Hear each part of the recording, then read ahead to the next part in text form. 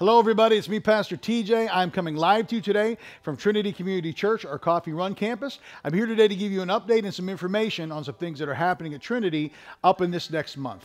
This Sunday, we start our brand new series called Catch the Wave. It's important for you and I to be able to recognize what God's doing, be able to replicate His heart, and be able to respond the way that He wants us to respond. Well, how do we do all that?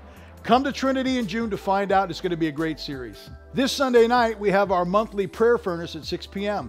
Coming to prayer furnace is essential for every believer. When you come to prayer furnace, you learn how to pray prayers that move God's heart. Now, this specific focus for this Sunday night is going to be prayers that move God's heart for the world. You don't want to miss it. Starting June 13th here at Trinity Community Church, we start our brand new spiritual formation track called Spiritual Essentials. Spiritual Essentials is a great opportunity for you to build foundational principles to your faith.